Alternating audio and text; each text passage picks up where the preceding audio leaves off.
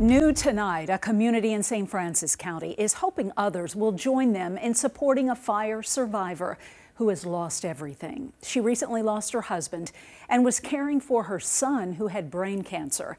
That son died in the fire. Fox 2's Jeff Bernthal reports on the effort to provide help.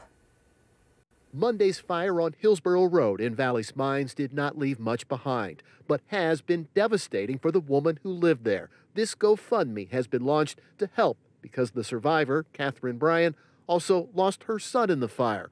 40-year-old Jacob Bryan had brain cancer and difficulty walking. She had lost her husband back in November, so she struggled with that. Fire Chief David Pratt believes this community will respond to the GoFundMe effort. He said the fire remains under investigation, but adds there's nothing suspicious about how it started. She lost absolutely everything she has. There was nothing left of the home or her contents.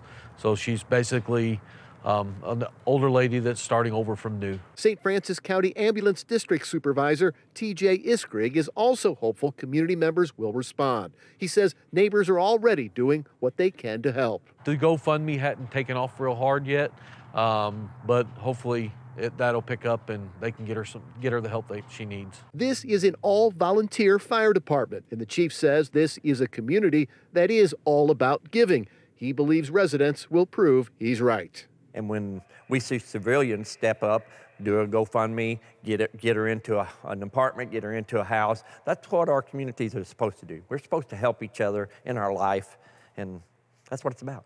You will be able to find a link to that GoFundMe at Fox 2 Now. The GoFundMe organizer was unavailable for a comment, but told us they really didn't want any attention on them. They wanted the attention on the help that is needed. Reporting from Bonne Terre, Jeff Bernthal, Fox 2 News.